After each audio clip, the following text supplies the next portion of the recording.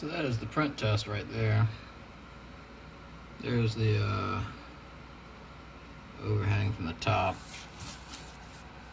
And I broke those off real early on, like immediately.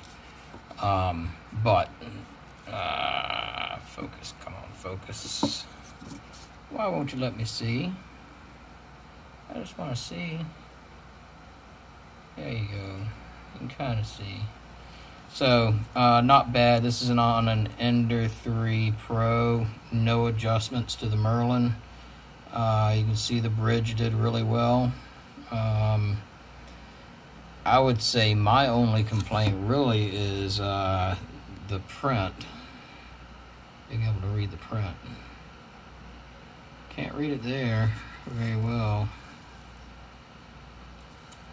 See? Horrible.